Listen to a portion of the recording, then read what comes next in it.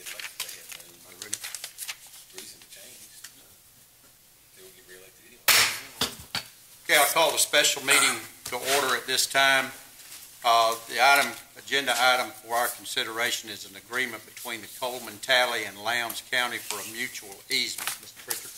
Mr. Chairman and Commissioners, I'd like for Chad and Tom to come forward. Both of them have worked on this issue, and we are in the last steps of closing this purchase, and this is a step that is required according to the attorney. So, Chad.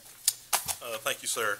The county needs a reciprocal easement for a shared driveway and for underground utilities for the property at 910 North Patterson Street. The county is purchasing and the adjacent property at 908 North Patterson Street.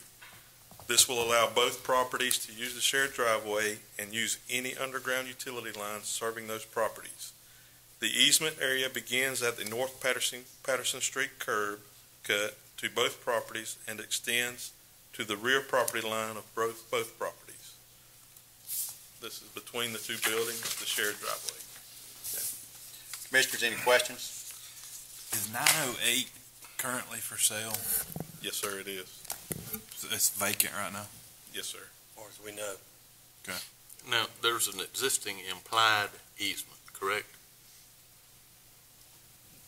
Two properties are sharing one easement, which has been going on for how long? Well, I think it's been going on for a number of years. How long, I'm not sure, Commissioner, but Coleman Tally Law Firm, when I asked if there was a shared drive easement, they said no. They just, because that law firm's affiliate owned both buildings, that they really didn't need one, and I suppose the old expression about the cobbler's children, it just got passed on down the road time-wise.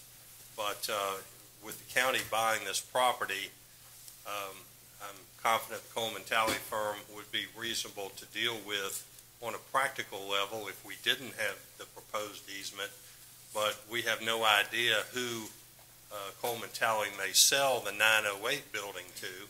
They may be very cooperative as well, but we just, out of prudence, felt like it was necessary to put a formal easement in place for the shared drive. And it also occurred to us that there could be underground utility lines under this driveway.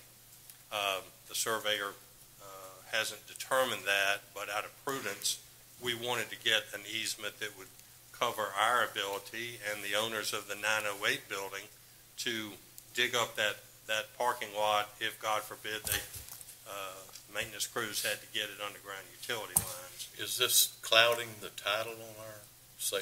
Well, I wouldn't describe it as clouding the title. In many ways, I think it improves the title because whoever owns the 910 building, which is the property the county is buying, they'll take comfort in knowing that they've given up an easement for shared use, but gotten the easement into the 908 property for shared use. If you can, excuse me, envision the curb cut off of North Patterson, the property the county is buying, the 910, it covers about a third of that area headed straight back. The 908 property has 2/3. Our 1/3 would really not give enough space except for one lane of traffic. So I think our recommendation is that the county move forward with this as an enhancement to the 910 property title. It just seems to me that the seller should bear this responsibility and expense to make us whole. They're selling, they own both properties. Right. They should bear this expense before we close.